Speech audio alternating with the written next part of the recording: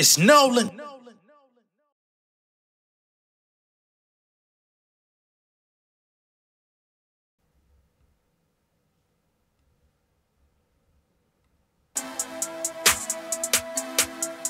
Yeah. Oh, yeah. I gotta make it out now. Yeah. I put on my everything into this moment and fit on my right and they follow me. Nobody coming to bail me out. If it take too long, then it's all on me. I gotta make it out now. Oh, I gotta make it out now. Yeah.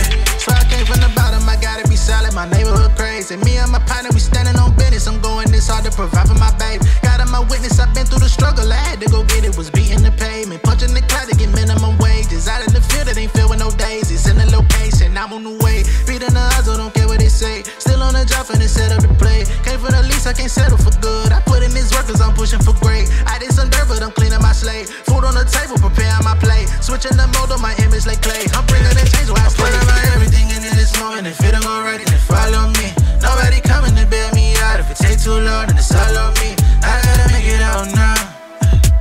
Oh, I gotta make it out now. Yeah, I can only imagine the things I've seen. I was proud of my child like since a teen. Every one of my family, they gave a dream. Tryna make it, I gotta go get the green. Everything that they capture ain't what it seems. I've been fighting the battle, I wanna scream, but I need to be strong. Saving my city and home, I can't ever leave them alone. My homies been dying, mother been crying. With every event, they be hitting my line. Been swiping my card, praying to God that I'm able to help and it doesn't decline. I get no rest, I can't even recline. Got things on my chest, even more on my mind. I'm doing my best and I'm still on the ground. We chasing success, we gon' come in due time. I put over everything into this moment and fit them all right and they follow me. Nobody coming to bail me out. If it take too long, then it's all on me. I gotta make it out now. Oh, I gotta make it out now. Yeah. What's going on, beautiful people? It's the kid J Nolan here. Welcome back to another episode of Inside the Industry, your number one source for music, entertainment, commentary, and breakdowns. That intro song y'all heard is called Make It Out. It's by your boy J Nolan. And of course, since we talking about Lil Baby today, I said, man, let me play a little something of me, doing a little baby impression. You know what I'm saying? This is a song actually that I made for one of my licensing opportunities because they were looking for authentic Atlanta Lil Baby-ish style music. So that's not something that's going to come out on my own projects or anything like that because, of course, it's too inspired by him. That ain't even my style. But that just let y'all know, y'all boy, nigga, I told y'all I'd be behind the sheets.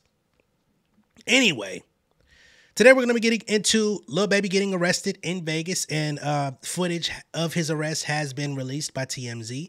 So we're going to be checking that out. We're going to be getting into Megan Thee Stallion and her new rumored NBA boo. Interesting. Maybe she's off the market. Okay. Hey, man, if you like it, I love it. And the last thing we're going to get into on this show is Lil Rod speaking on Diddy once and for all.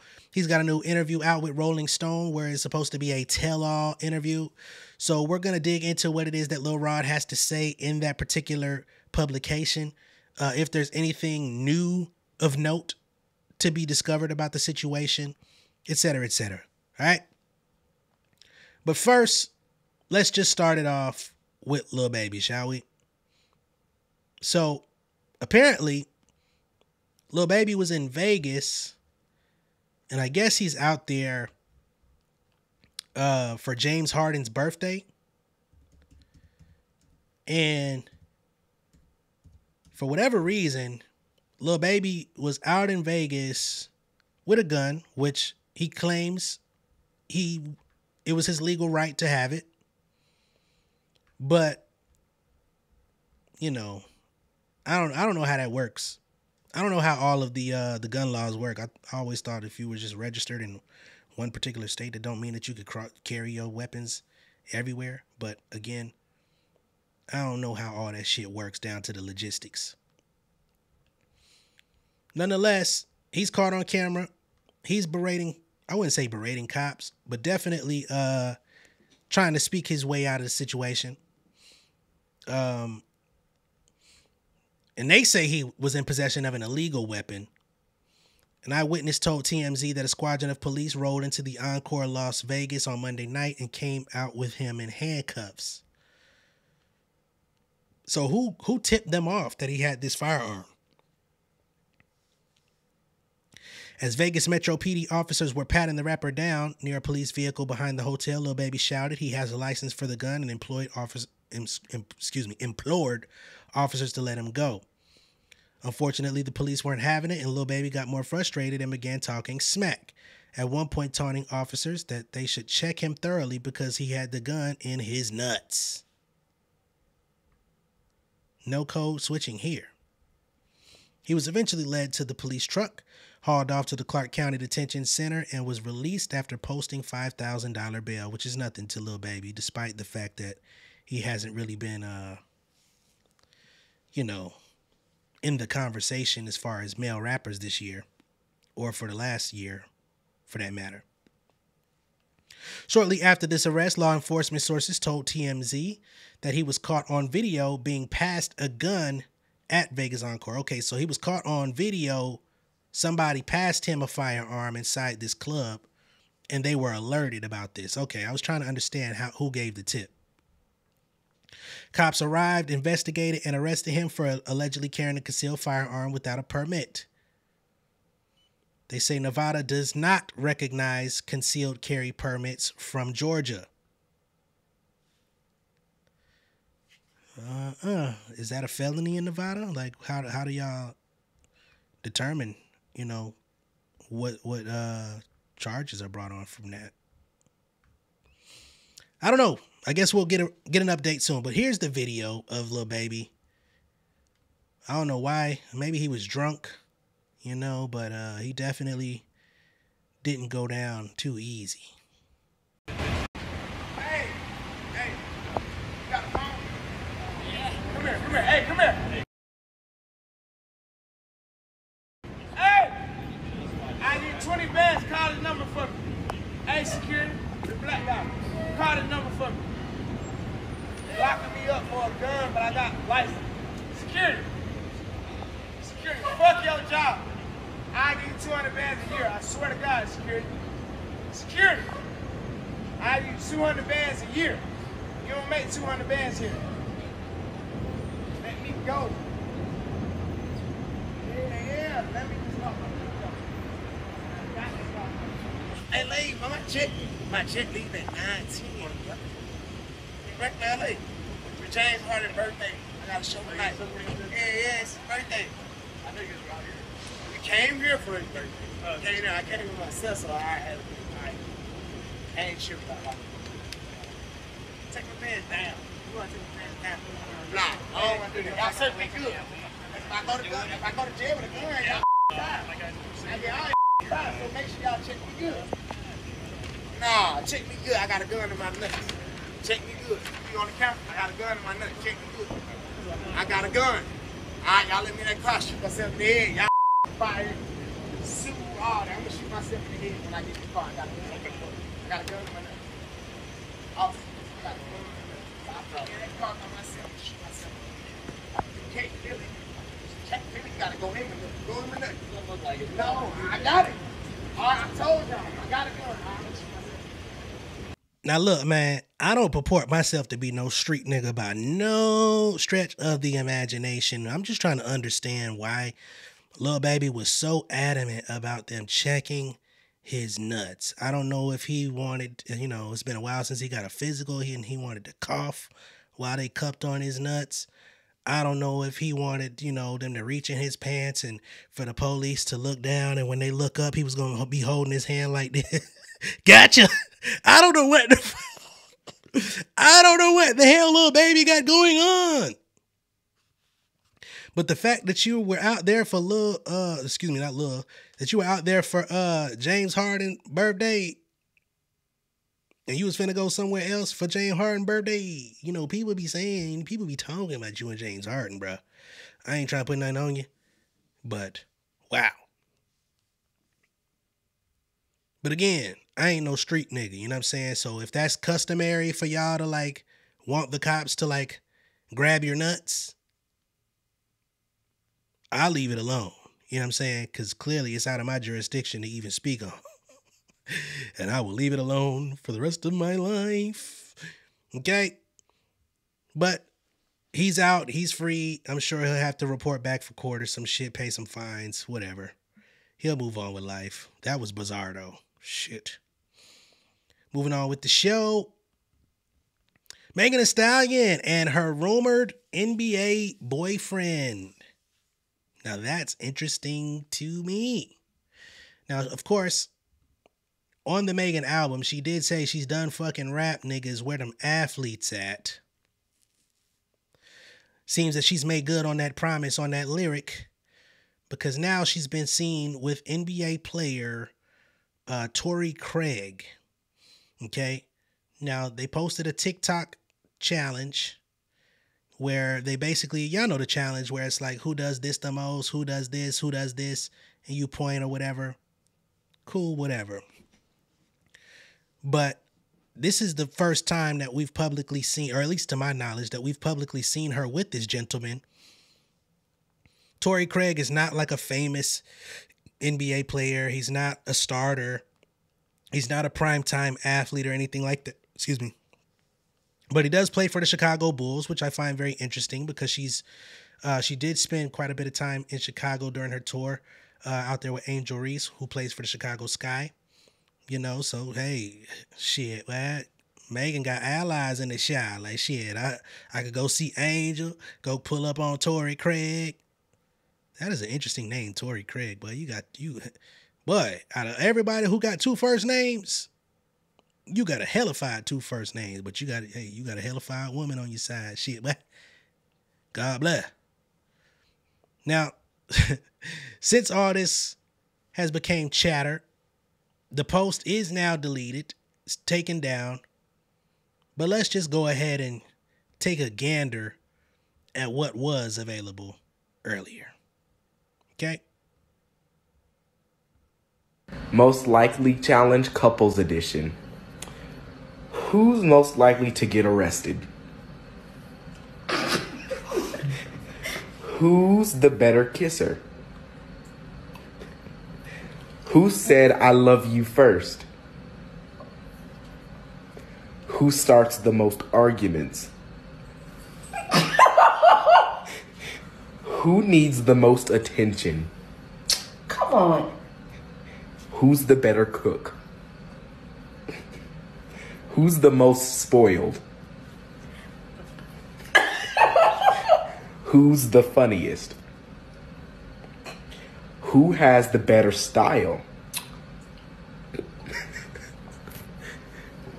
Who takes longer to get ready? I do. Whose mother-in-law likes them more? All right, so there we have it. Soft launch, I guess. You know what I'm saying? Look like they might have been in a, I don't know.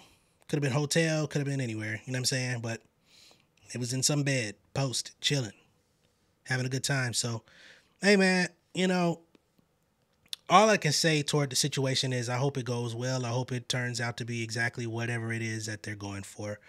If they're going steady, you know what I'm saying? Like, then I hope that it remains steady. You know, I don't know if this is a guy that she sees long-term, like on some matrimony type shit. If that's the goal, I hope it goes that way. If this is just somebody she's spending time with and just enjoying it for the moment and it's like, shit, fuck it, I'm gonna post this. And if I ain't with the nigga tomorrow, it is what it is. Have at it.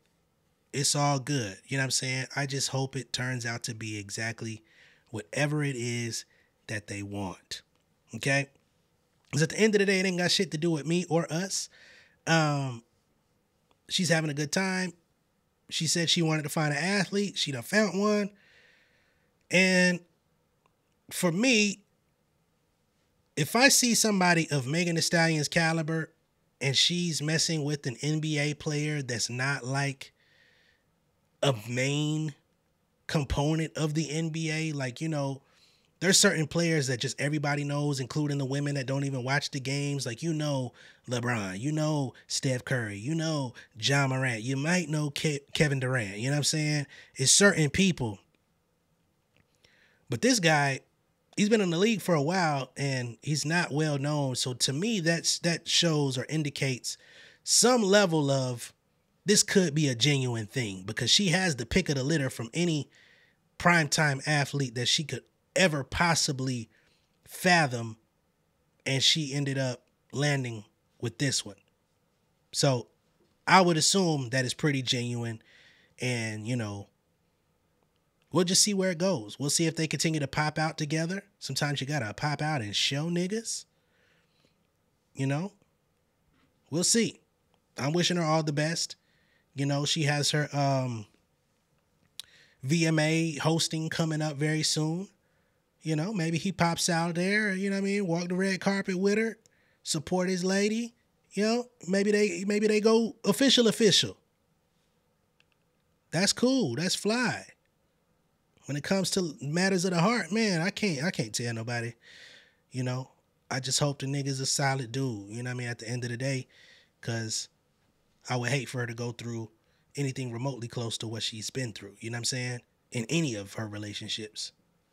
But we're going to keep the show rolling because it's not much to be said there. We just wanted to talk about it, speak on it, and keep it moving. This is not going to be a long show because the longest topic we have is going to be this Lil Rod interview speaking on Diddy. So, about to pull that article up with Rolling Stone. And let's get to the shits, man. There hasn't been any like super massive updates on this case all year. Ever since the raids happened at Diddy's homes, it's been kind of quiet outside of the Cassie footage, which really had nothing to do with this particular lawsuit. That's something that dates back to last year. So let's see what's going on. According to Rolling Stone, they say Diddy producer Lil Rod breaks silence on lawsuit and backlash. He says, "It's killing me." Let's go. Music producer Rodney Lil Rod Jones made global headlines in February when he filed a stunningly detailed $30 million SA trafficking and racketeering lawsuit against Diddy in Manhattan federal court. Jones claims the hip-hop mogul groped him, secretly drugged him, and forced him to solicit and participate in contact with sex workers while Jones was working with Combs on the Grammy-nominated Love album Off the Grid between September 2022 and November 2023. The explosive 73-page suit followed after Combs' longtime partner Cassandra Cassie Ventura accused him of SA and years of psychological and sexual abuse in a filed complaint from November of 2023. 5 more women have since filed lawsuits alleging Combs SA'd them as far back as the early 90s. He is also a defendant in a SA lawsuit filed against his own son, Christian King Combs. All right. Mr. Jones' lawsuit is pure fiction. This is from Diddy's account, what he claims. He says it's a shameless attempt to create media hype and extract a quick settlement. That's what Combs' lawyer Erica Wolf said in a statement Monday of this week after filing a new motion to try to get Lil Rod's lawsuit thrown out. They say there was no RICO conspiracy and Mr. Jones was not threatened, not groomed, not assaulted, nor trafficked. We look forward to proving this in a court of law, that all Mr. Jones' claims are made up and must be dismissed. Despite Diddy's denials, Lil Rod, 38, has held firm. As his lawsuit moves ahead, he's speaking out in his first interview. He declined to expand on his most sensitive allegations, saying his complaint speaks for itself, but he was willing to discuss working with Combs and what he describes as a damaging fallout from his blockbuster lawsuit. With his lawyer Tyrone Blackburn on the line, Jones says he's largely been hiding in the last few months while undergoing intensive therapy. He did attend 50 Cent's Humor and Harmony Festival in Louisiana, which was a controversial event within itself, as we saw Hurricane Chris have some very strong words for 50 about coming into his city without booking him or none of his homeboys. Right? He also recently worked with T-Pain at a lauded Juneteenth show at the Hollywood Bowl in Los Angeles. But in his first major interview since the lawsuit, he says he feels otherwise blackballed from the music industry for stepping forward. Now, here's where we get into the actual interview. They state, or ask, shall I say, before Diddy and the Love album, how did you view your career? He says, I grew up in church. My family consists of pastors, singers, musicians, and carpenters. As a kid, at 13 years old, I started doing recordings. Before I knew it, it snatched me right out of school. I've worked with some of the greatest artists across different genres. In the gospel industry, the Clark Sisters, Mary, Donald Lawrence, Smokey Norfolk. In the jazz world, Brian Culbertson. In the hip-hop world, Jack Harlow, T-Pain. I'm a singer and rapper who produces and plays multiple instruments. Coming into the situation with Diddy, I put everything else on hold. I saw that doing Diddy's project might be able to give me the finances and position to come back to my production company with a little bit more notoriety. When you work in this type of album, it usually comes with respect. But again, the original issue Rod came out with was financial. And we just heard him say he expected some financial stability from this project, which was immediately revoked. They ask, and when I say they, I mean Rolling Stone, how did you start working on the Love album? He says the first official meeting was in September of 2022. It was a writing camp at Chalice Recording Studio. This is the same studio where someone was allegedly shot by Diddy and his son. And the police came and checked it out. And the blood and stuff was not even cleaned up. And they left, according to his lawsuit. But anyway, his first meeting was at this particular studio in LA. He says, one of my friends was close to his A&R at Love Records, and they asked me to come work with him. He said they give us our own room with musicians coming through to work with us. When I got there, I was so confused because the parking lot was set up like a club. Puff turned the parking lot into this whole experience. I didn't end up having my own room and was ready to go home, but I figured I'd at least do some networking. There was free drinks, IV drips, massage therapists, basketball, and hundreds of people. So this shit was set up like a house, like a goddamn club party, house party, block party. Not so much of a recording session. He says, at first, I wasn't even noticed. They tried to put me in a corner. I was like, I'm a musician. I got guitars, keyboards, and bass in my trunk. With me sticking around, people just started asking and needing me more. One time specifically, Puff asked, yo, I need you to go find some church musicians to play keys to color up this song. I was sitting right there. I said, I can play it. I grew up playing in the church. We moved to another room and he pulled me to the side and was like, yo, maybe you could put a bridge on this song. You do know what a bridge is. I looked at him like, bro. For him to ask me that, he didn't have the slightest idea of my background. From then on, my services were needed. They gave me the task of training all the engineers and dealing with all the producers. So he's basically setting the stage on how he met Diddy. An A&R from Diddy's Love Records said, yo, come to the studio, come fuck with us. Apparently, the A&R knew who he was, but Diddy was never aware of homie. He wasn't debriefed on, you know, him coming or to expect him. So he walked into this thinking that he was going to be in an isolated room working on something specific. And it turned out it was just one giant fucking party, hip hop hooray. Diddy don't even know who the nigga was. So he says, can you find some church musicians? He said, nigga, that's what I am. What the hell? You don't know? And from there, he became very in demand because he was able to play the instrumentation that Diddy was looking for. They ask, what was it like working with him? He says his attitude is like 0 to 100 in seconds. Sometimes he's asking for something and he doesn't even know what he's asking for. He'll be like, yo, turn those little trinkles up.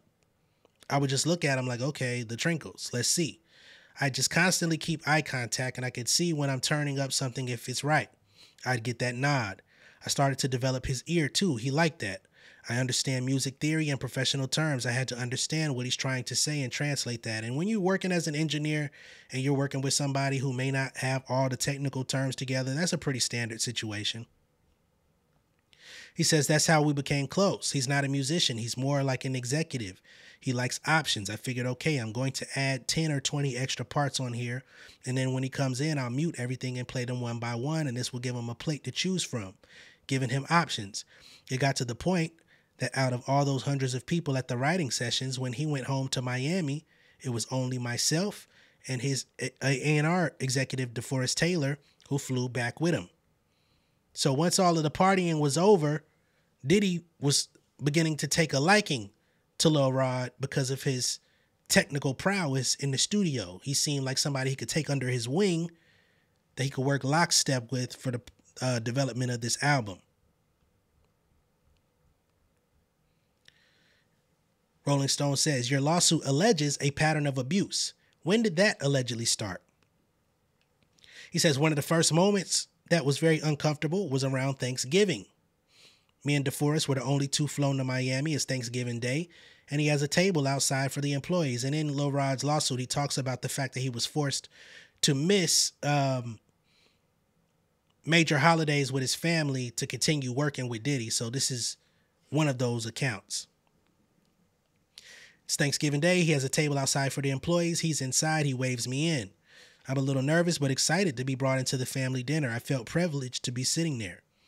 He introduced me and asked me to bless the food because, of course, he is the son of a preacher, so I guess he felt like he was the best person to say the prayer.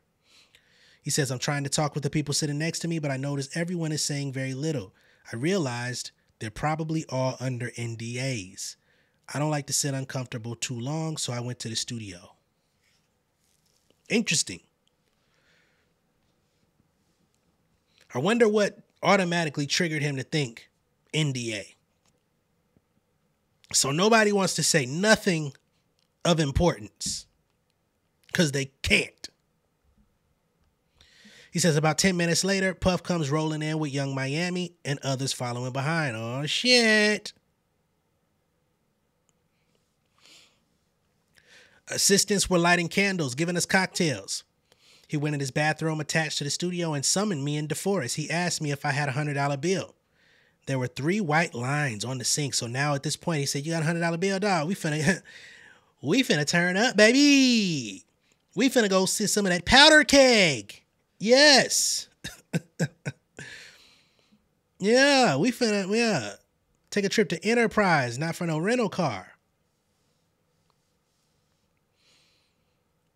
He says he was asking me to do something I've never done before. It was awkward. He was trying to get me to do drugs. I don't want to judge nobody, but that's at the top of my list of things I'm afraid to do. They say, how do you describe Diddy? He says he's a monster. He'll do whatever is necessary to get exactly what he wants. He does not take no for an answer. And we know that from Diddy. He said that on his own TV show. He told me himself, I'll smack my mama. And this was also indicated in the lawsuit when we went through it, bar for bar, word for word. So he's just reiterating. Anybody who can say that even jokingly is a monster. He's nothing to be played with. For a person whose brand is Love Records and changed their name to Love and named their kid Love, he doesn't show love. He's just marketing. They ask, where are you based these days? He says, for safety reasons, I'm not saying. So he will not disclose anything remotely close to pertaining to his location because it's not safe. He says, there's been too many people trying to figure out where I'm at. I've moved locations, moved states. Everything is private. My mother doesn't even know where I live. It's been like that pretty much all year.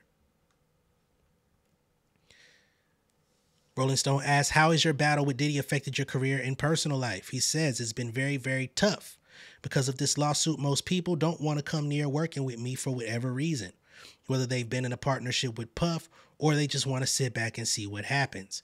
He's a gatekeeper in the music industry. In this industry, to be successful, you have to have worked with someone like him or Jay-Z, Dr. Dre, Kanye, 50 Cent. So many people I've worked with have had business dealings with him. I reached out to try to get a deal for my album and people don't want to get involved, right? So this is what we're talking about when it comes to the blackball, right? There's certain people in the industry that when you have those close ties, you work closely with them, you have history with them, moving forward is a little bit easier. It's easier to navigate. But if you're at odds with these people, folks step back because it's like, we got to see how this thing plays out before I fuck with you, homeboy, because you might just be the problem. He says, the crazy part is when you sign most artists, you have to get in the studio and pay producers. My album is finished. So he's looking for a deal for his album, which he completed on his own. It's mixed and mastered. I just need someone to come in and help with marketing and the release. I did the hard part, but people are too scared, whatever their reasons are, to touch this. I've been told the best way to do it is independent. That's a motherfucking fact. He says, but I have no engine.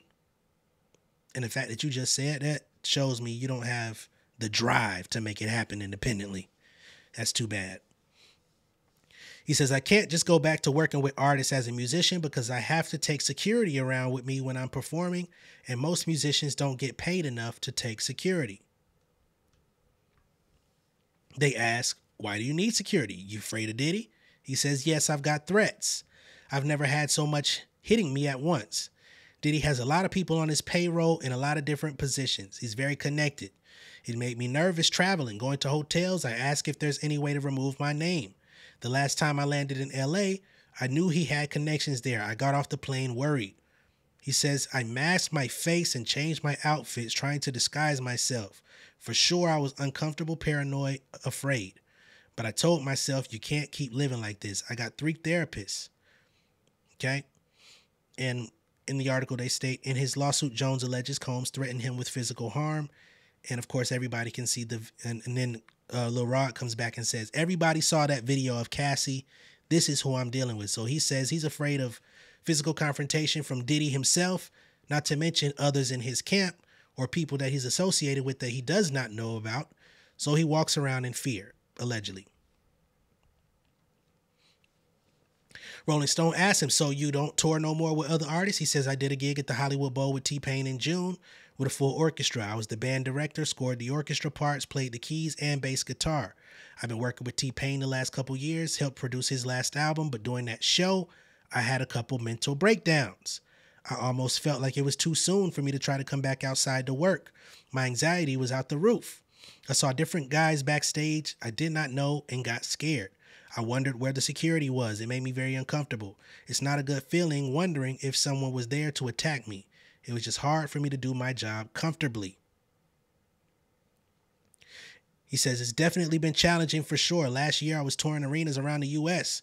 This year, I've only done a total of 3 gigs. It's hard. This has got me in a place where I don't know what's next. I feel like there's more music and creativity in me, but then I feel like maybe my career is over. Maybe. The music business feels so corrupted. I've been writing. I have a couple albums, but the truth is, I'm nervous. They ask, is it an overstatement to say he feels blackballed? He says, no, it's not an overstatement. It's correct. It feels like there's so many people quietly rooting for Diddy. Or maybe they're rooting for me and just scared to say something. Here I am standing up for justice, what I believe in is right for my life, and I'm being punished for that. I'm blackballed for sure. I've had many nights and weeks and months of suicidal thoughts. It's the music that's kept me living. They ask, what do you want people to know about your situation? He says, for some reason, our culture worships Diddy and his billionaire status. They don't want to see him fall because they're living vicariously through him. They have to understand Puffy is no god. He's nothing more than a shrewd, crooked businessman. He's stolen publishing for years, which you knew before you worked with him, but I understand. You thought it wouldn't happen to you because a lot of people assume that he would change. He says he's nothing but a thief. He has no soul. He lives off other people's gifts and talents. It's not a human way to live. My name is all over the Love album credits, so I had to have done some producing. It got a Grammy nomination, and I'm sitting here doing nothing, unable to work. This is not right. In his amended lawsuit, Jones alleges he had a verbal contract with Combs promising him $20,000 and 4 royalty points per song, as well as credit as a producer, credit for each instrument played, and publishing rights to his work. He alleges he produced 9 songs on the Love album and has not been compensated for his work. When reached for comment, a spokesperson for Combs said no such agreement was reached, which of course, how could he ever confirm it if it was verbal? It's tough. They say Mr. Jones was hired as a session musician and sound engineer for the Love album and was fully compensated for his contribution, the unnamed spokesperson says. The rep further pointed out to Rolling Stone there was a prior statement from Diddy regarding his decision in the last few years to return publishing rights to his bad boy artists and writers. He says, no other company has taken the steps that I have taken to give back publishing rights to these artists. This is about fairness, integrity, and acknowledging the contributions these artists made to the culture. So when Aubrey O'Day said that Diddy was doing that to create some sort of form of goodwill for himself, now we see what that was. So when people start coming out and speaking on him, he could say, hey, but I gave your publishing back. Yeah, you gave niggas they publishing back 20 years after the shit was even valuable. Rolling Stone asks, what is your financial position now? He says, I'm broke. I have no source of income. Every month I'm trying to figure out how the bills are going to get paid. I had my phone turned off for like 24 hours. A lot of people just sit back and watch, but T-Pain is a real friend. So T-Pain is still working with him through all of this. He said his team worked to make sure it was safe for me at the Hollywood Bowl show. That felt good, but there should be more artists like T-Pain having my back. They say, what are you hoping for moving forward? He says, I'm hoping once I drop my album that people support it. I hope that people get back to the reality of my music and my talent. Anybody who knows me knows it's real, raw talent. Puffy is the executive producer who has the money. It takes him months sometimes just to cut 8 bars. I could pick up a bass right now and play it. I could pick up a keyboard right now and play it. I play 13 instruments, can sing and rap and produce, and I'm sitting around here and can't get a deal. I just hope that all this turns around for me so I can get back to doing the music I love. It's killing me. It's taking me out not doing it. Okay? So at the end of the day, and I talked about this earlier when everything was on the table, Lil Rod, your career is over, sir. I hate to say it. Keep working with T-Pain. And, you know, you might be able to produce. Maybe. Because there is going to be some people out there that actually care about your situation, right? And I don't say that to be facetious or anything. I mean, that actually care. Like, that will actually respect the fact of, yo, he's had a hard time. He deserves a chance. I think somebody who determines themselves to be a Christian may come out and give you a shot. You might have to go back to producing for some of them gospel artists to get your re-entry into the game. That might have to be an option for you. It might not be the, you know, most glamorous option, but it might be the option nonetheless. But for the most part, based on what you've revealed about yourself, right? Where you allowed yourself to be, you know, touched in numerous amounts of ways by other men. Unfortunately, there's a lot of men in the industry that's not going to allow themselves to come around you and work freely, right? There's those people. I'm not saying I agree with it. I'm just saying it is what it is.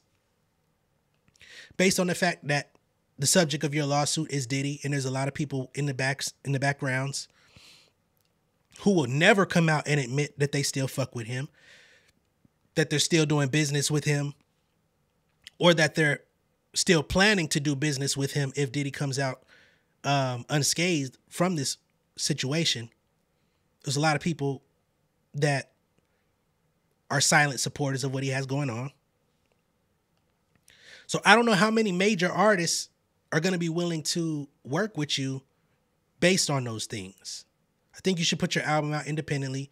I think you could find an independent distributor that would be willing to work with you. Maybe not like Sony. You know, you might not be able to go to the Orchard or something, but somebody out there will be willing to put a bag in your pocket because you did come off of the Love Project. I think people just want to make sure that you're not lying first. I think people want to make sure that there's some sort of checks and balances that come out from court that indicate you are telling the truth. So let me not say that your career is over, but your career is definitely on hold.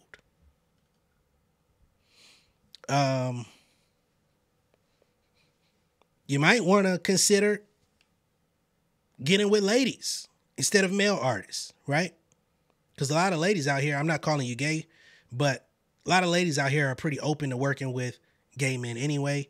You would probably feel a little bit more respected in the studio because they're not going to be looking at you as crazy about, you know, some of the things that may have took place.